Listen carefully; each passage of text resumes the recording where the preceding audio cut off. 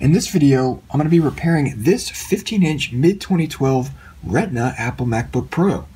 Now, I actually got this machine off eBay recently for only $130, and yeah, that is quite a good deal for one of these machines. Now, of course, the machine was sold as is, not working.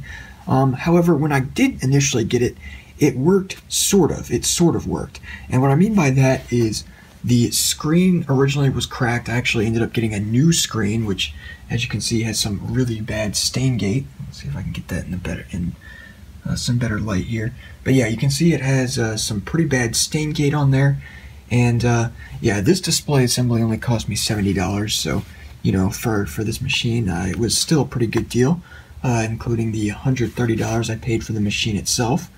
Now, the other issue this machine has is a problem with the dedicated graphics circuitry. And what I mean by that is sometimes when you turn the machine on, it shows an image on the screen and works normally. However, other times it will not show any image. It won't show a backlight either, but it will chime and it will actually boot an OS in the background. Now, sometimes when it does turn on, I can begin to boot an OS, but as soon as it almost finishes booting, it just shuts off and the system reboots back to a no screen situation. So I'll go ahead and power it on here and show you what I mean. So it does have a charged battery, of course. I'll go ahead and turn it on. Alright, so you can see the machine chimes there, but there is no video on the screen. And the display backlight is not on, as you can see. So, yeah. So, sometimes I can get this to turn on, at least momentarily, by unplugging and plugging back in the battery. So I'm going to go ahead and try that real quick and see if I can actually get the display to come on at all. Or we might just have to proceed with the process of actually repairing the problem with the board. But yeah, let me go ahead and resume the video and see if I can actually get it to turn on real quick. Alright, so I unplugged and plugged back in the battery quite a few times actually, and I also tried, you know, turning it on only with the power connector, and it didn't work either way. I could not get it to display any video anymore. So yeah, that basically confirms my suspicion that it has the problem that it does, which I will explain once we open up the schematic and get the board removed and take a look at it. But yeah, for right now, I'm going to go ahead and disassemble the machine. And then we'll begin the process of repairing it. And yeah, hopefully after I finish the repair on this board, we should get a fully working machine. So I'm going to go ahead and remove the logic board and resume the video once the board has been removed. Alright, so as you can see, I've gotten the machine, or the logic board out of the system. And I have already done a little bit of testing on it, and it turns out that the machine is getting no CPU or GPU VCORE, which is what I expected given the symptoms here. So if we go ahead and take a look at the schematic here, the IC responsible for GPU VCORE is this ISL 62882C. It is a U8900 on the schematic, and it takes a 12 volt and a 5 volt input, both of which are present, and it gives out the PP VCORE SOGFX regulated. So I believe that should be somewhere around like 1 point something volts, and it is giving 0 volts right now. So something is definitely wrong there. So what I'm going to go ahead and do here is I'm going to go ahead and replace U8900. I believe that's going to fix the problem. Given the research I've already done of this problem and the tests that I've performed. So we're going to go ahead and replace this IC with one from another logic board, and then we'll go ahead and test it once again and see if we are getting a GPU VCORE once again. So I'm going to go ahead and put my camera in the tripod and begin the process of soldering on a new chip. Alright, so I've gotten our donor board up here, and we are now ready to begin removing the chip that we need for the other board. Now the chip that we're going to be removing is this chip right here, which is also an ISL 62882, and that is the chip that we need. So I'm going to go ahead and turn on my hot air station, and then we will begin the process of removing the chip from the board. So we go ahead and warm it up.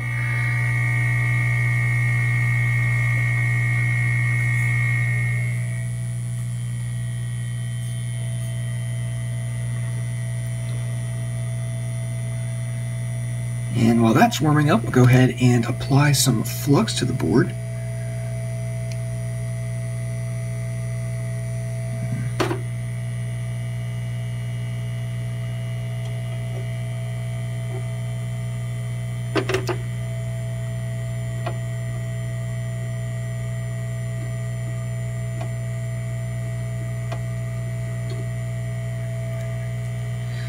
Alright, I've got a decent amount of flux applied here. So now I'm going to go ahead and take my hot air rework station here, and we will begin removing the chip.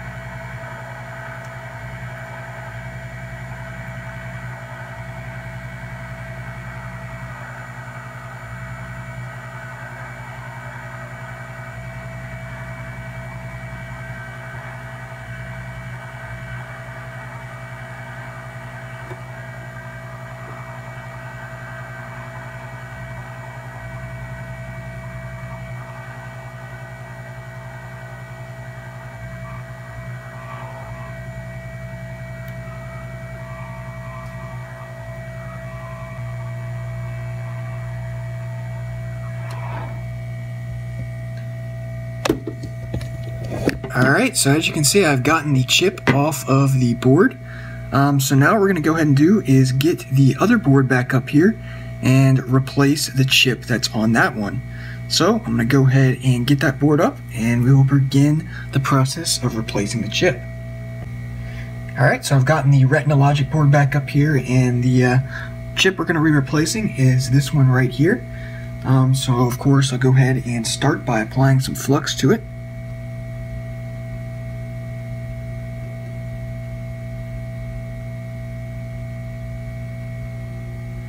And now we can go ahead and begin desoldering it.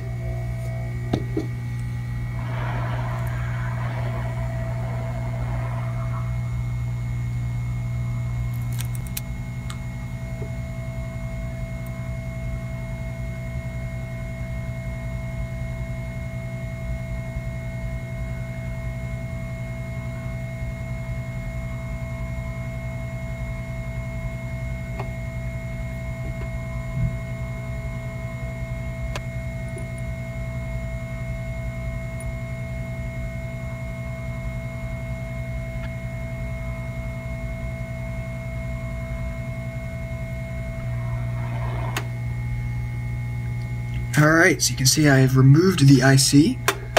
So now we will go ahead and apply the new IC. So I'm going to start with a little bit more flux here. Grab our new chip and position it on the board.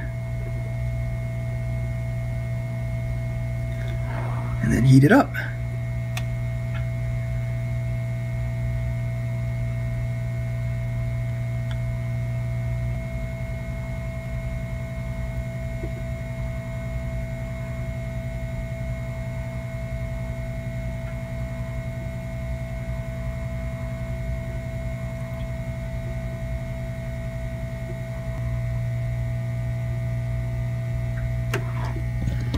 Alright, so the new chip is now soldered in place. So now we can go ahead and plug in the board, test it, and see if we now have GPU VCORE. So I'm going to go ahead and do that and resume the video and show you the results. So I'll be right back. Alright, so I've now gotten the board ready to test. So I'm going to go ahead and plug it in here, and then we will measure a capacitor, which is right there, where GPU VCORE is supposed to be. So go ahead and plug that in. Alright, you can see the fan right here has begun spinning. So we will go ahead and measure the voltage on that capacitor. And look at that, we are getting 0.9 volts, which is exactly where it should be, or around the general voltage that it should have on that rail. So I'm going to go ahead and clean up all the flux off the board, and then we'll go ahead and reassemble the machine and give it another test. And by the way, before I did this repair, or before I replaced the IC, GPU VCORE had no voltage on it at all, as I mentioned before. It had exactly 0 volts, and there was no, not even any slight voltage on that rail. So I'm pretty confident that replacing that chip did fix the problem. So I'm going to go ahead and clean all the flux, like I said, and then we will go ahead and give it a full test. So I'll be right back. Alright, so I've gotten the logic board fully reinstalled into this chassis. So now what we're going to go ahead and do is turn it on and see if it works. Now I have connected a hard drive here, so if it does turn on, we'll have something to boot from. So here we go. And look at that, we have a video signal. So let's go ahead and wait for the option menu to appear here. And it detects the hard disk I have installed, so we'll go ahead and boot off of it. Alright, look at that, the machine is booting. So I'm going to go ahead and resume the video once the system starts up from the drive, and we'll see if it works. Now, when I had tested, when the display intermittently worked previously to this repair, it would actually start booting in OS, but usually it would shut off like mid-boot or when it was about to enter the user interface. So hopefully that won't happen this time. It shouldn't, since I replaced the IC that was causing the issue. So yeah, I'm going to go ahead and resume the video once it starts up. Alright, so as you can see, the machine did successfully boot up. It did not crash or restart during the boot up process like it was before. And here are the system specs. Now, as you can see, it is running off the Intel HD graphics right now. So we're going to go ahead and force it to switch to the dedicated graphics card, so we can make sure that works as intended. So you can go into Energy Saver, uncheck automatic graphics switching. I saw the mouse cursor blink, and there we go. It is now running off NVIDIA GeForce GT 650M graphics. And as you can see, it is working perfectly fine. All the animations are smooth like they should be, and everything looks perfectly working. So that has been the repair of this 15-inch mid-2012 Retina MacBook Pro. Hope you enjoyed this video.